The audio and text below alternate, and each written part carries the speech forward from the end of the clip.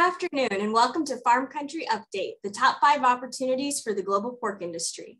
My name is Jennifer Scheich and I'm the editor of Farm Journal's Pork, and I'm looking forward to a great discussion today between our panelists who I believe represent areas of thought that are going to invite some of your questions.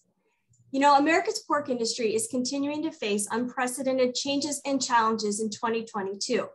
But isn't it true that these challenges are often opportunities in disguise? Today, we are going to delve into at least 5, because honestly, we had trouble narrowing it down, topics that are on our panelists' minds today that they believe present some of the greatest opportunities in the global pork industry. These topics will be expanded upon and more by some of these panelists and others world-renowned speakers at our upcoming United Pork Americas event on April 19th through the 21st in Orlando. So let's get started. I'd like to begin by asking each of our panelists to introduce themselves and share a little bit about their role in the pork industry. Kent, would you start us off? I sure would, Jennifer, and thanks for having me. I live in Omaha, Nebraska, and this is Kent Bang. I've spent about 42 years in the swine industry, the last 25 plus in commercial lending, by and large only to commercial swine production. And a little bit of packing financing in there, but primarily to producers. Along with that, I've been engaged in the industry in a number of areas. A couple key ones are, I did serve 2 terms on the NPPC Board of Directors and 2 terms on the U.S. Meat Export Federation Board as well. So I try to stay active and continue to stay active in the industry from a national scope. Thank you. Caleb? Yeah, Caleb Shaw. I live in Eastern Illinois, and I spent 10 years at the University of Illinois, where I started my career. I got my bachelor's in ag finance, and then I transitioned to animal science for my master's and PhD work. After graduating, I went and worked for the Mashaws and have been there ever since. So I'm 9 years into that journey, and I'm currently the director of research and development for them. And I oversee the innovation program or help lead that program. And we do research in a number of different studies across health, genetics, nutrition, reproduction, and just general production management work. And we'll at any point in time have around 100,000 pigs tested every year. So we do a significant volume of work, and I'm also involved in the testing program for Acuity Genetics as well. So excited to be here today. Thank you. And Jimmy? Yes, good afternoon, everybody. I'm Jimmy Tosh. I'm CEO of Tosh Farm. We're a family operation in Henry, Tennessee, and I'm sure that's not on most people's mouths, but we're about 125 miles west of Nashville and about 125 northeast of Memphis. We have a crop operation. We farm about 19,000 acres of row crop. We have a swine operation of about 40,000 sows, or soon to be 40,000 sows. We also have a construction business. We do all the internal construction for our farms, and we do all our trucking. So glad to be on the program today. Well, we're excited to have all of you guys here today and looking forward to a great discussion. Before we get started, I just have a few quick housekeeping details. We highly encourage you to ask questions, so please feel free to submit your questions either in the Q&A section at the bottom of your screen, or you can use the chat area as well. We'll be doing our best to get to as many of your questions as we can later in the session. And just to note that this is being recorded and will be available for viewing later. We'll definitely send a copy of the webinar to everyone who registered. So let's get started by discussing total pork demand, especially in terms of product innovation and pork consumption. Kent, why don't you start us off? How do we win the battle at the meat case? Well, I think one of the ways, Jennifer, and it's really an interesting topic as we continue, in my opinion, to grow demand for pork. And I think a couple of the key contributors to that is maybe with this pandemic, one of the things that we learned is that it's a lot more apparent the value of pork in the meat case in a grocery store versus through food service, just simply because it's very visible, the price differential in products. We've got a great product at a really reasonable price when you look at it from a meat case standpoint. And I think that's really helped our demand. And I think, we talk a lot about product innovation, and I think that's one area where, we don't really lead the way when you look at poultry or maybe even look at beef. But I think that's an area that we can continue to grow demand through increased, just product innovation. We can put product on the shelf, but it's got to be easy. It's got to be something the housewife wants to consume, and she knows how to prepare, or he or she knows how to prepare and make use of. And we have to make it convenient and easy to handle and easy to make. So I think that's some of the product innovation that we need. One of the real bright spots, I think, here recently in particular, is some of the work that National Pork Board did to continue to grow the demand for ground pork. Just a wonderful product that in a lot of cases was hard to find. You had to look for it. A lot of retailers didn't carry it. And I think they've really proven through a lot of retail chains in the Midwest that this is a good product for consumers. From a demand standpoint, it's a good product from a revenue standpoint for the grocer. So I think that's really a simple product use that really can help us spur demand. I feel good about where we're at overall. I think we've got growing demand across the U.S. We've also got strong export demand, particularly in recent years, and I think that continues to grow as well. Yeah, just to expand on what Kent said, and if you haven't guessed by now, a lot of my answers are going to be answered with an innovation spin. A lot of the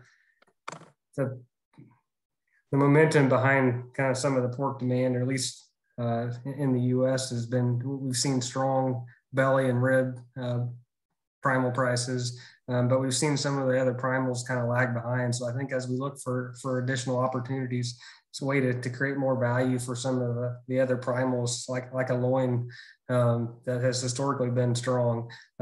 So ways that we can do that are a continued push for quality. As an industry, at least in the U.S., we've made a big shift and push towards duroc-sired pigs throughout the supply chain, and I think that's made a big improvement in the quality of our pork.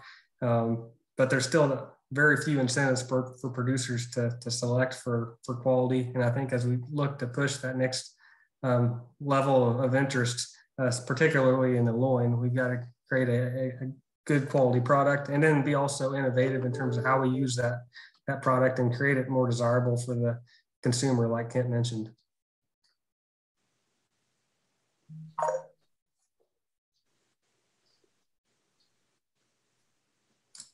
Jimmy, do you have anything you want to add to that? Well, I echo what both Ken and Caleb says.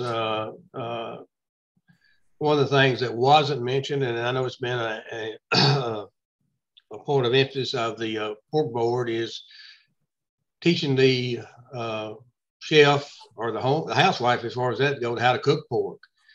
They tend to want to cook it to death, my wife included, and I've had to try to teach her. The other thing is we haven't touched on is, is export demand. This industry is very dependent on export demand, and we have done a great job in increasing demand over the years. I mean, 25 years ago, we were a net importer. Now we export 25 to 26% of our pork, and we need to continue to put some emphasis on the export demand for our pork product.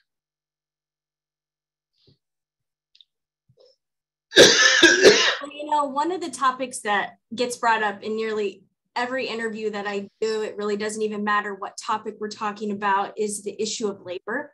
And, you know, this has been something that we've been dealing with for a long time, and it doesn't appear that it's going to magically get fixed anytime soon. But how do you think this constant struggle presents an opportunity to our global pork industry? Caleb, do you want to start us off? Yeah, it's a real struggle with the days of having people that have good stockmanship skills, and that basic level of understanding is there's fewer and fewer of those people that are out there, and just fewer people that are engaged and want to work in livestock production.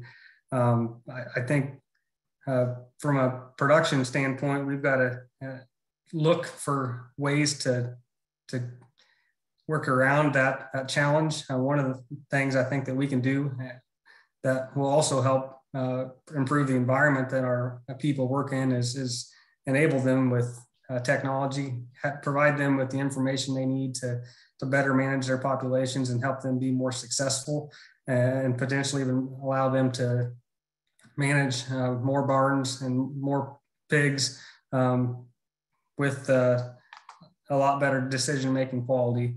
I think I mentioned working environment as an industry. I think we need to continue to think about ways to provide a better environment for our people. We often talk about how to provide the right environment for our pigs, but we need to start with providing the right lighting, clothes, cleanliness, all those things within our facilities. There's opportunities there.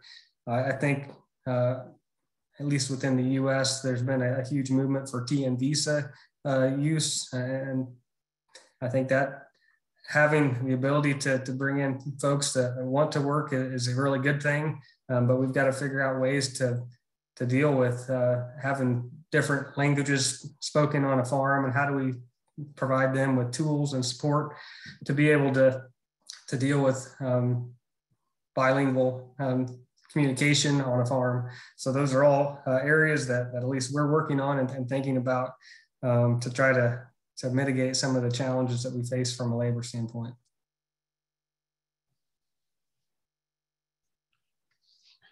Yeah, I will say that from our operation, we have a great set of employees. We just need some more. One of the things that we're doing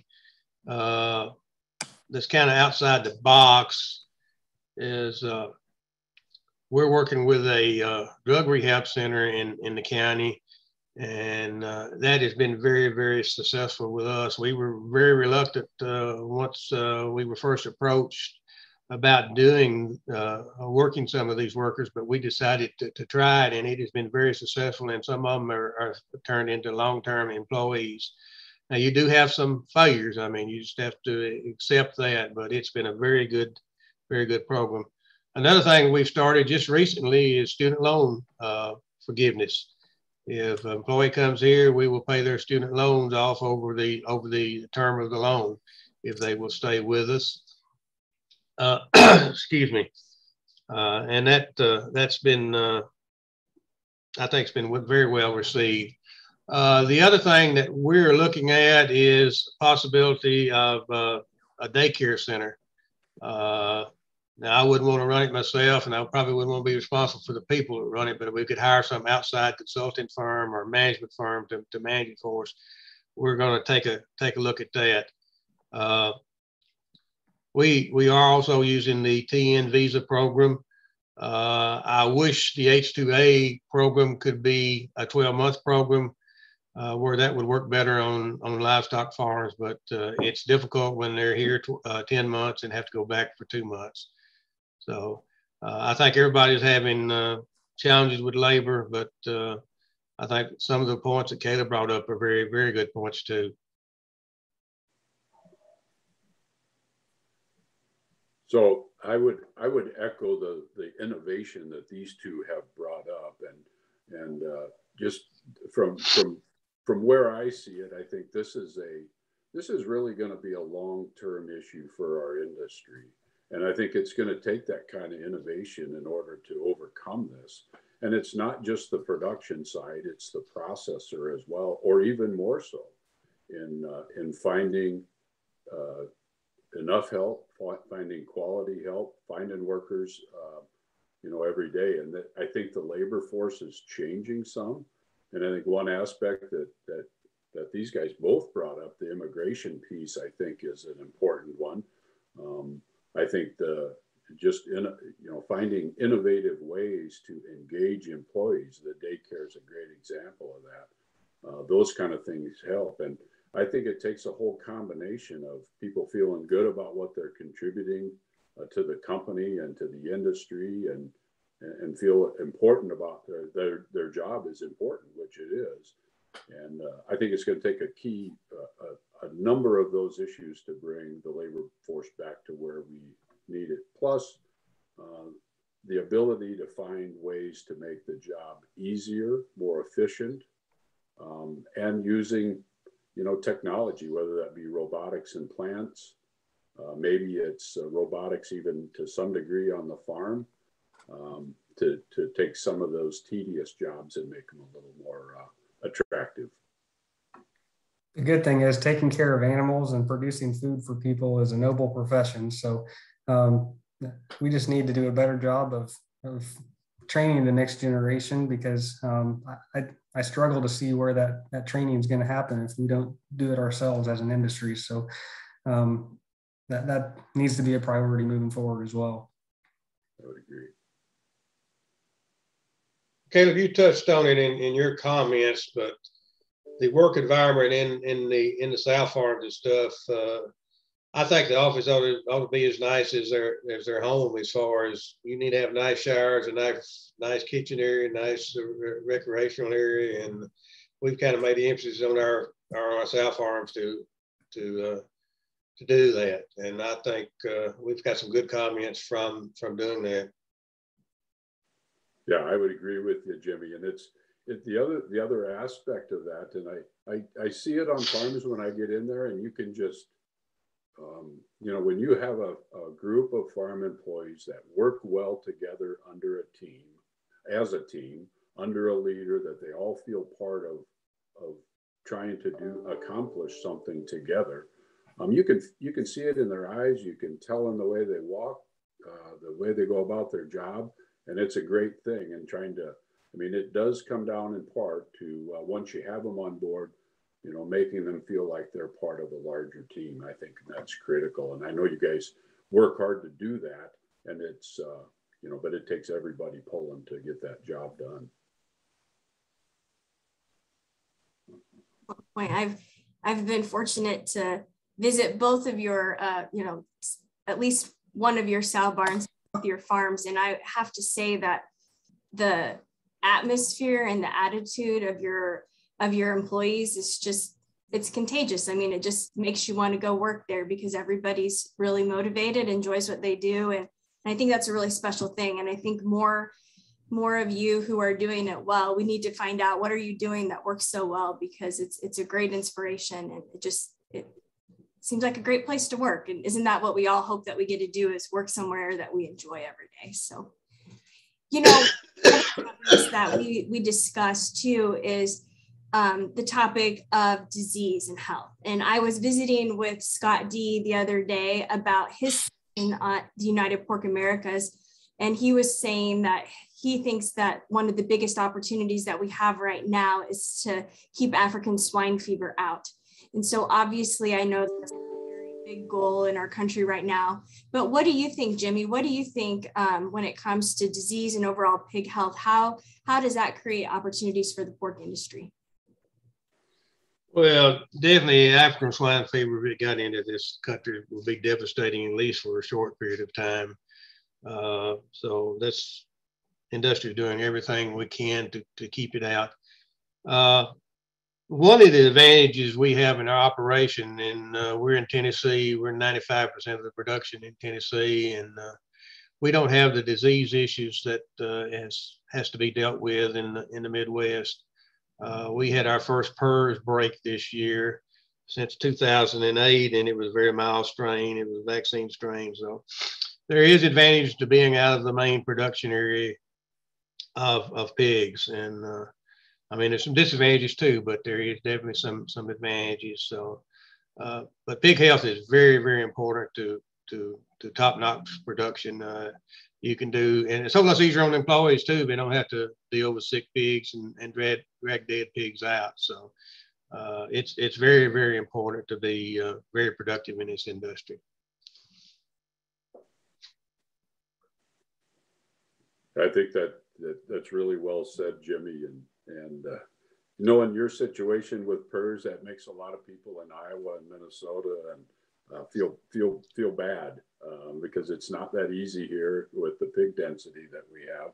But I think you nailed it pretty well. I mean, we've really got two issues, and one is the foreign animal disease, whether that be, I know all the focus is on African swine fever, but foot and mouth disease is another issue, and it's been around.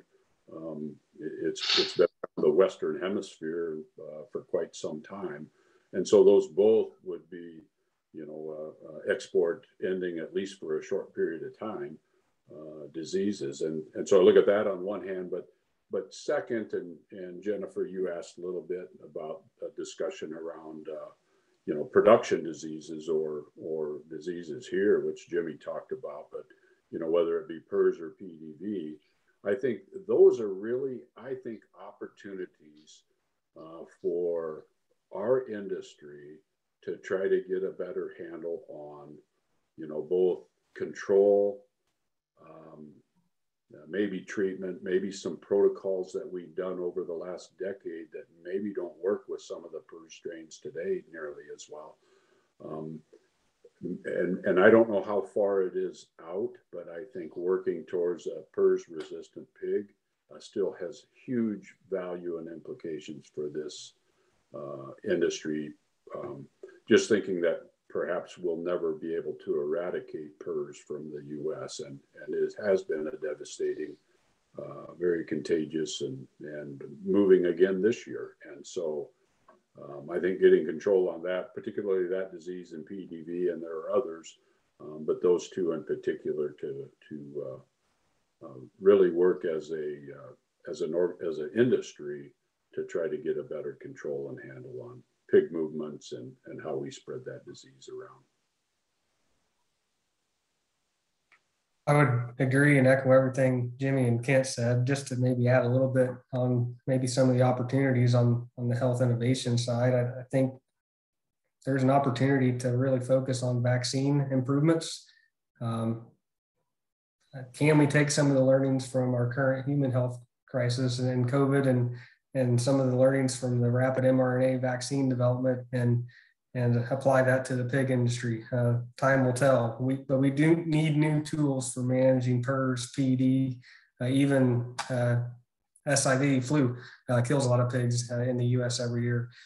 So we need better vaccine tools, and I'm confident that hopefully we'll get those over time. We mentioned the labor struggle. Vaccination is a big labor demand. So can we figure out new and creative ways to give those vaccines to our pigs? I think on the treatment side, I think to really make advancements there, and I think we do need to focus more on treatment. As Kent said, we're not going to necessarily eliminate those diseases from our production system. So how do we deal with them? How do we treat them?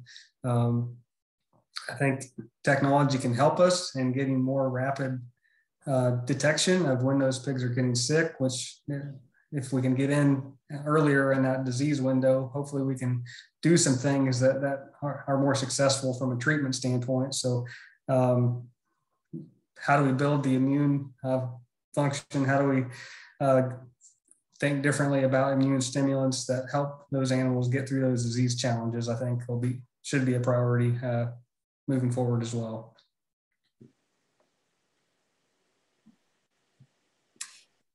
And kind of following up with that a little bit too, the topic of sustainability is definitely an issue that is all around us. And it's hard to deny the opportunity that sustainability of the pork industry presents. How do we as an industry become part of the solution for what consumers want to see from a sustainability standpoint? Can you lead us off with your perspective and how we might be able to connect some of these dots? Well, and yeah, I sure could. And I think this is really it is a fascinating area, and I think it's going to be such a critical area for us.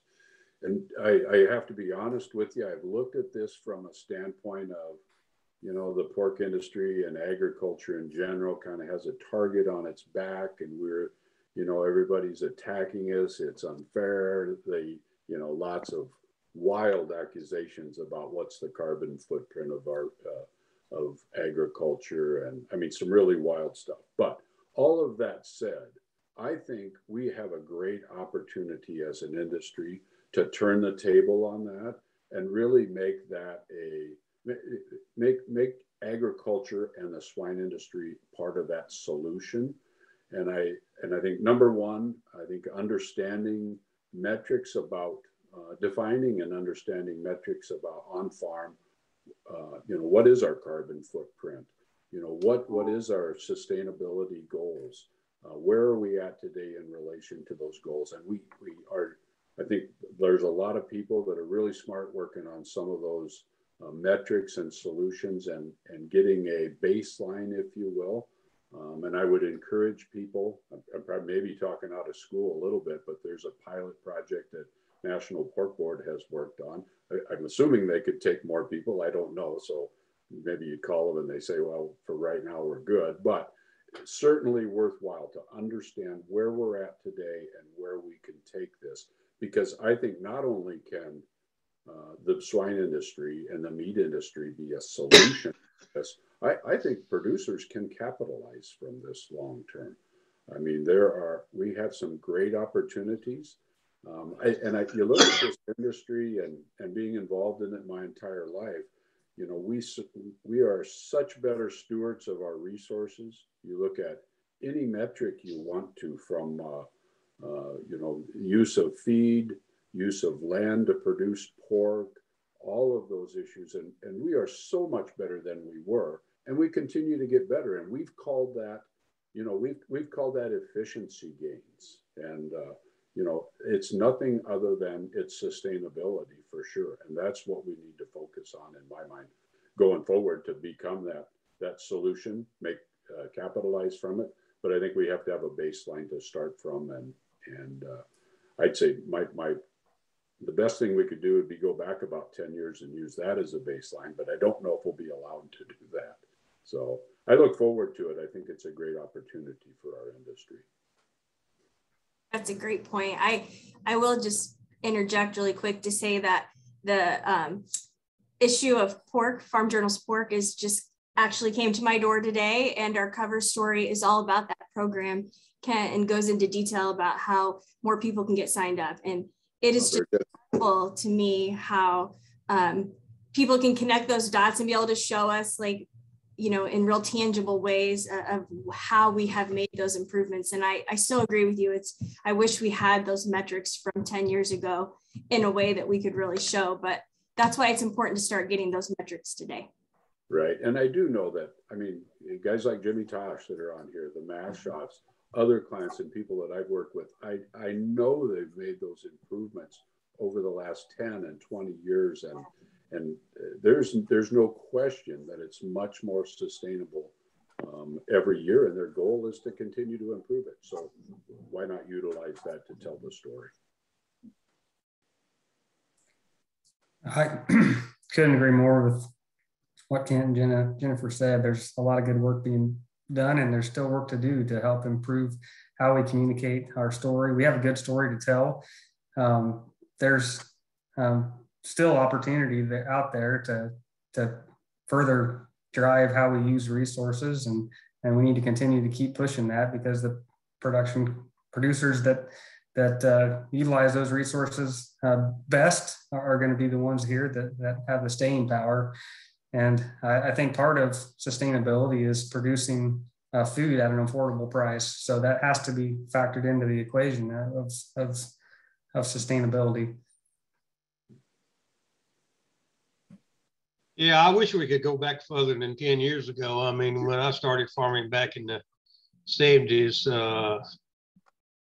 you know, we had over 8 million sows in this country. Today, we have a few over 6 million, and we're producing lots more pork off the 6 than we were off the 8.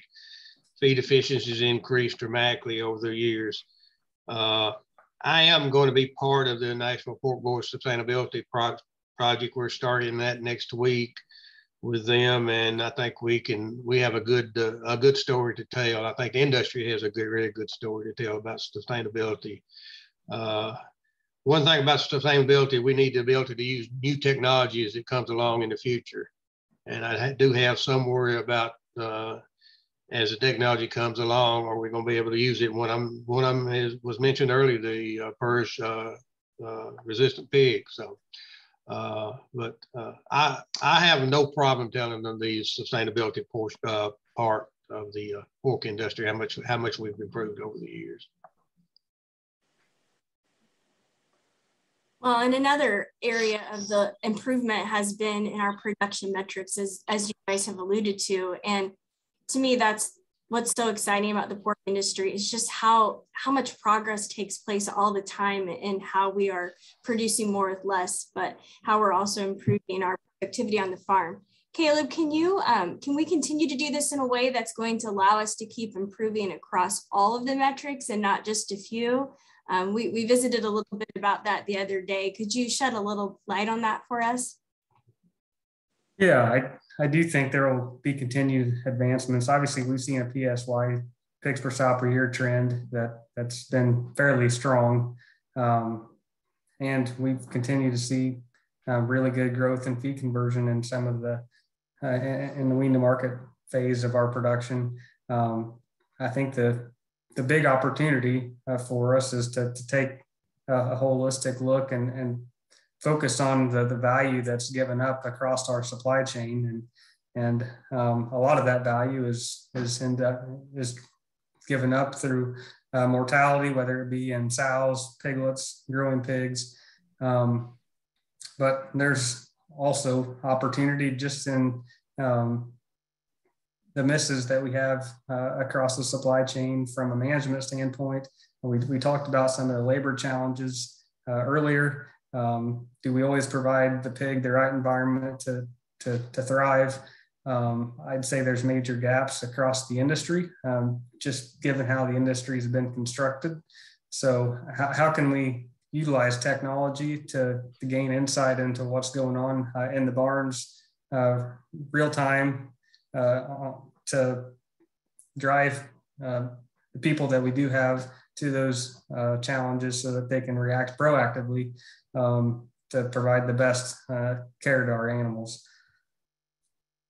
So I think moving forward, we will continue to see pressure on throughput and productivity of our sows and lean gain of our pigs and wean to market. But I do think we've got to do it in a sustainable way that ends up with less dead pigs across our supply chain, because it's a responsibility of all of us to drive efficiency and to promote animal care and promote animal of an environment that our animals will thrive in. So I think that needs more attention, and rather than necessarily chipping away at those production metrics, I think there needs to be a focus on trying to minimize the losses across our supply chain that we inevitably see as a result of some of the rapid growth in our production metrics that we've seen in the last 5 to 10 years. Well, I would agree with everything you said, Caleb. I mean, I'm anxious to see the new technology that's coming on, that could come down to help us manage the barns and the pigs better. We'll discover a problem before it comes a problem, where we can get in there and deal with it. Now, we do have some issues in this industry. I mean, this prolapse issue is, we need to find a solution to that, whatever the cause it is. But there, again, there is a wide variation of production still in this industry. I mean, if you look at the Metafarm numbers from anywhere from 18 to 35 PSY, and average producers are around 26. So there's still a tremendous area of improvement that could occur in this industry.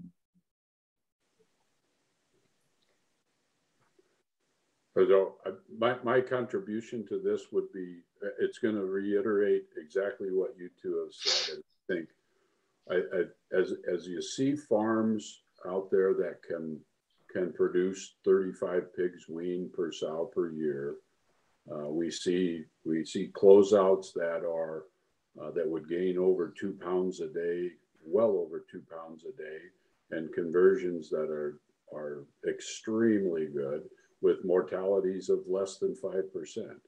Now, we know that that's the genetic potential. We know it's out there, but we've talked a lot about the issues. It's environment, it's health, it's a lot of those issues around that. And it takes labor to make sure that that's all happening. And so I think with all that put together, I think we will continue to improve those metrics, as has been said. But it takes all of that to get it done. And then on top of that, and we started with that a little bit, but also continue to improve meat quality while we do that. And so I think the opportunity is very good for us to continue to improve those metrics. It's never easy, never has been, Jimmy, right? So, right. Sure. Yeah. Yeah, Kent, we're still capturing a fairly small percentage of the potential of our genetics these days. If you actually put a pig in the ideal environment, it's amazing what they can do from a growth and feed conversion standpoint. But part of that's, Jimmy mentioned the prolapse issue.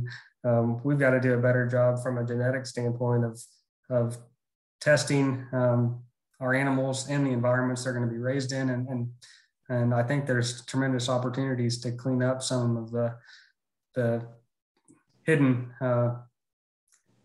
issues that we've got, whether it be prolapse, whether it be just sow mortality in general. There's an opportunity, or pig mortality across the supply chain. There's an opportunity to really focus on that from a genetic standpoint. And I think you'll see a push for that in the future here. Right. All right, well, we are going to move into some of the questions from our audience today. We appreciate your questions. Feel free to add to our Q&A section at any time, and we'll do our best to get them answered. But let's start off with one. What are the primary hurdles in automation and barn technology adoption among producers, and how can the tech industry adapt to the needs of swine managers and caretakers?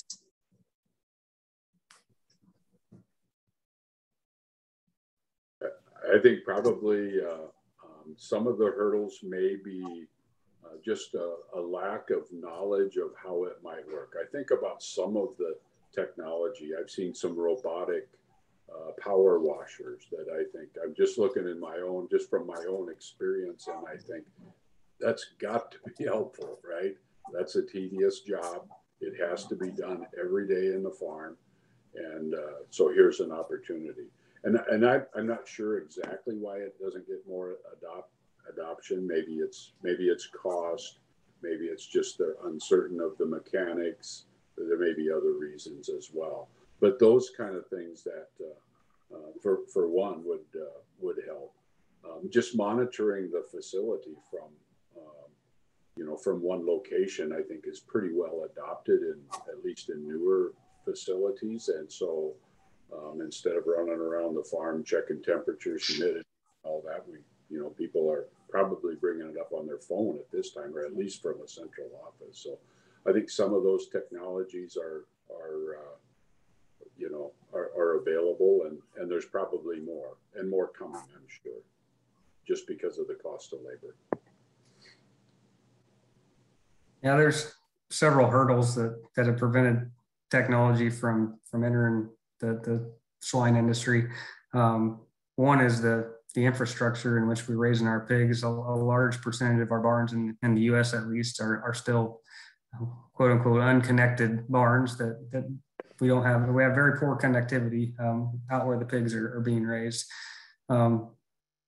That's going to change over time, but that does take time to evolve and get some of those equipment and facility upgrades put in place. I think the other challenge that I mentioned is just can't mention cost. I think we do operate in the commodity market, and we've got to make sure that our cost is aligned with the value that's going to be created from the technology. And I think that the challenge is when you have lots of cool, exciting technologies that work in a specific or provide a specific use case, you add up the cost of all those technologies, they become unbearable. So how do we combine these technologies in a way that, and then integrate them to where not only create value from that one data feed, but it's the 1 + 1 = 3 concept, where you combine multiple data feeds and then can actually drive more value because you're continually getting smarter as you add in those technology platforms. So a way to integrate the technology components is really important. And there's most of the technologies, the new technologies that have come out there have been not taking that approach where it's an integrated solution. So I think you'll see an evolution over the next 5 to 10 years. I think you'll see the cost of the technology becoming more attractive as cameras and other, just the hardware becomes more affordable. I do think we're going to see an uptick in technology adoption in the next 5 to 10 years. I'd be highly shocked if our pig barns look the same as they did 5 to 10 years ago. We've been saying that for a long time now, but I do think we're at the point now where we've got several of the recipes needed to help with technology adoption.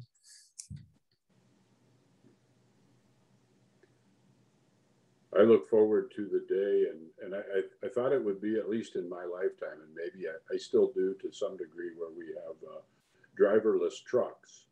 And that's a technology that it may not help us back a truck up and load pigs and haul them to the next farm, but it should make more drivers available that want to drive.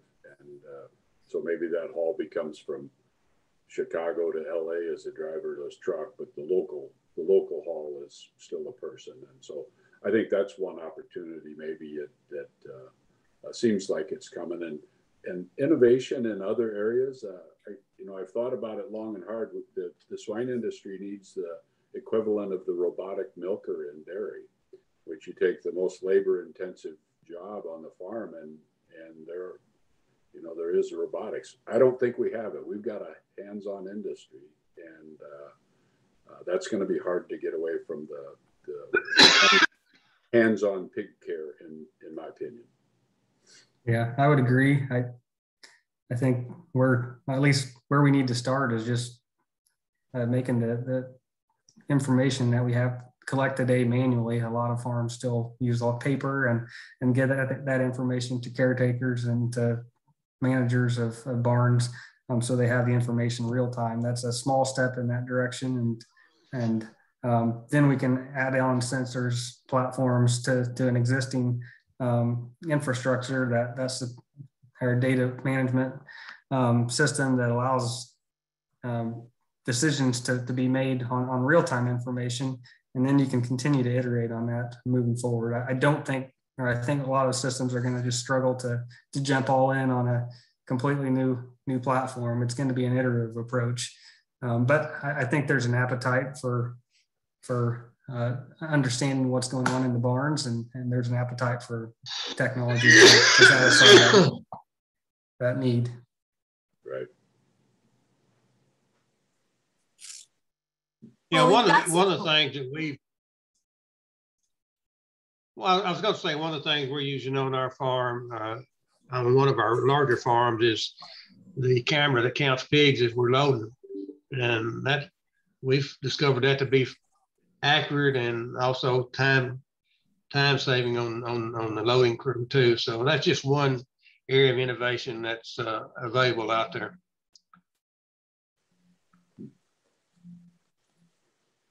So we've got quite a few questions popping up about Prop 12. So I think what I may do is just kind of hit a couple of the questions here for you and let you guys kind of different stab at it, depending on your perspective. But we've got questions regarding how are you planning to deal with the Prop 12 issue related to your facilities? And also, let's discuss there's a question about how does Prop 12 raise the price of pork for the nation? Seems like if we have an additional 12 to 14% more pork that used to be, but now can't be sold in California, that would make pork cheaper in the balance of states. So here are some of your thoughts on Prop 12. Well, I've got a little update from Craig Bowling with the NPPC. He sent me an email today, and the Supreme Court is it's going to be up for consideration again this Friday, and they should have a ruling by the first of the week. I mean, the three things can happen. It can not be taken up. It could be taken up by the SCOTUS, or the Supreme Court asks for information. So that's the latest update as far as we're at on the court system there. The problem with Prop 12 that I see is if California wants to have pork produced under Prop 12 conditions, they should have had the rules and regulations out in plenty of time for the producing segment to adapt. It's hard to adapt to a regulation in which you don't know what the final rules are at. There is some talk that one of the retailers is going to be Prop 12 compliant, whether the Supreme Court rules whether it's constitutional or not. And honestly, I really don't have a problem with that as long as somebody pays for it. If the consumer wants to pay for it and got to realize there's a cost, I'm fine with it. We would be willing to produce under those rules and regulations, but there's a cost to Prop 12 and somebody needs to pay for it.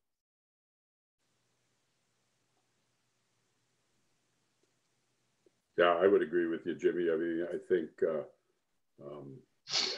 I'm not sure if it'll make pork in the rest of the states cheaper. I don't believe that. I think it's going to make, my opinion would be that it's going to make pork more expensive across the nation, but not as much as it would in California if this would go through. Just simply because if we would raise 15% of the, if we would supply 15% of their product, it's probably going to take a little more than that to be able to supply it, just because of logistics and other factors. So that piece is a concern to me. And I would agree with Jimmy. If somebody wants if they're willing to pay what it would take from a retailer standpoint, they've got every right. But I don't feel like the state does. As a lender with a lot of swine accounts, we've got producers, we have clients that are remodeling older facilities. We've got just a handful that are building some new facilities to produce pigs, and some of those already under construction. So, there is some response. I have no idea. That in itself clearly wouldn't be 15%, but that might be a small percentage of that, and we're they'll likely get there at some point in time. I think there's a significant cost to this, and it's going to vary a lot from one producer to another, depending on what they have when they start remodeling or building something that is Prop 12 and how they do it. But I would say, significant cost on a per head basis to get this accomplished. Yeah, the big impact to our business would be the space requirements and the implications that has on how many mated inventory we can have on a already established sow farm. We would have to expand or build new sow farms to the tune of around 30% or more to be able to satisfy and maintain the same level of mated inventory within our system. So that's going to obviously increase the cost structure, increase the fixed cost of raising pigs.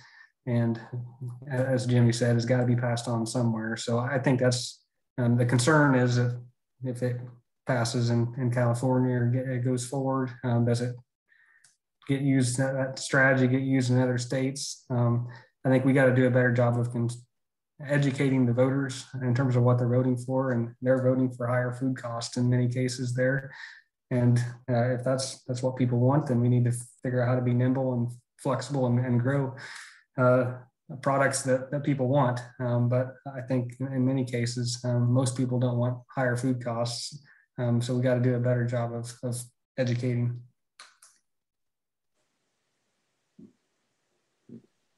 Kent, we've got one for you.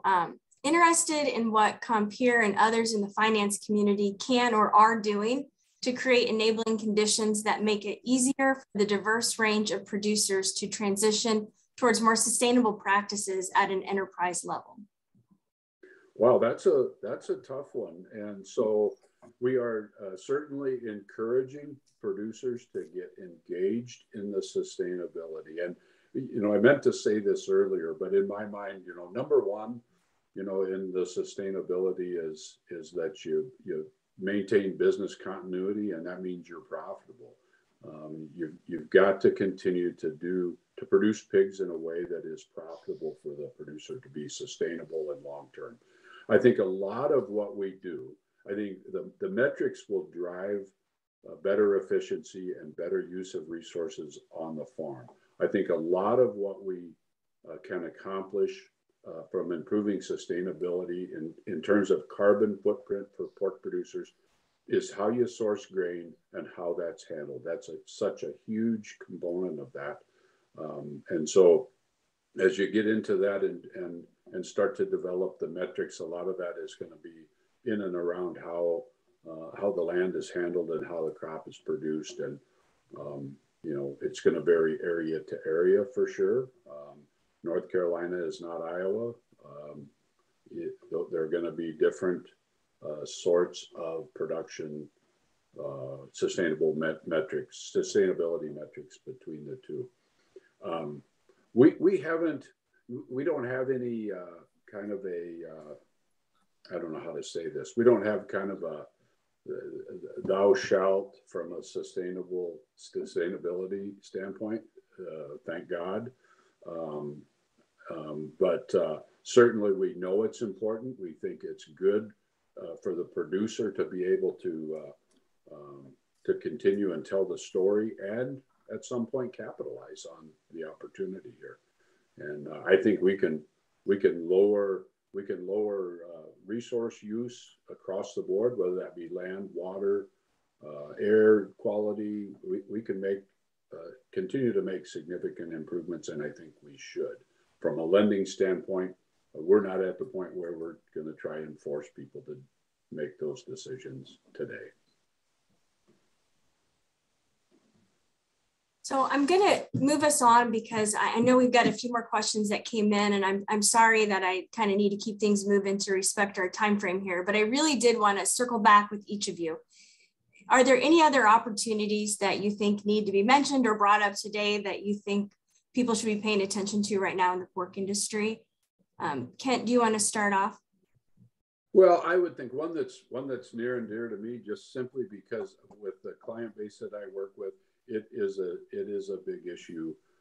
And just because of when we grew this industry and the age of most of the participants, succession planning is a big deal for most of our clients as they move this farm and develop the farm into the next generation. And that takes a long time to plan. I think people need to be thinking about that when they're in their 40s probably, and not when they're in their 60s, just to make sure you're developing the right plan. And I think for most of our clients, a legacy business is important to them. And so succession planning is important to them as well.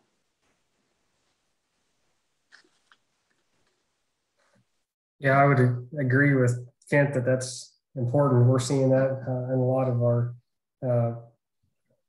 production partners that built barns with the intention of passing that on to their sons or daughters, and a lot of those folks aren't coming back to the family farm. So figuring out how we're going to raise pigs and who's going to take care of those pigs in the future. We talked about all the labor challenges. Are we going to lean on independent contractors? Is that going to become more popular within the industry? How do we manage independent contractors is another topic that probably needs more discussion to align with production company goals and minimize risk to businesses. So I think there's going to continue to be change, and those folks who are innovative and flexible and willingness to adapt to the change are going to be the most successful, in my opinion. Very true. Well, as the old bald-headed fellow on the call, succession planning definitely is a big issue. Lots of these pork operations today started in their 80s and 90s, and the owners that started them are getting up in years, and it's definitely an issue on our farm here, and I'm sure it is as it is on other farms.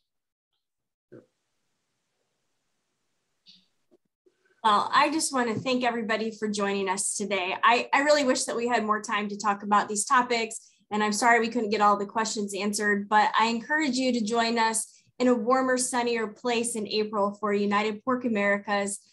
You can learn more about it at unitedporkamericas.com. It's going to be a really unique opportunity to learn more about some of the mega trends that are impacting global pork production and how you can succeed in this dynamic industry. Plus, we're going to have some fun too, and it'll be a beautiful location. So I sure hope you can join us there. We also invite you to come back next week for the next Farm Country update on January 26th, the State of Sustainable Ranching. You can go register now at farmjournal.com.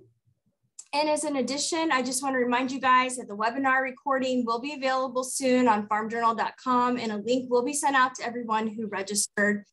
Really hope to see you guys at Iowa Pork Congress next week. Don't be a stranger. Please stop by our Farm Pork booth. And with that, I wish you guys a great afternoon. Thank you, Jennifer. Yep, thank you.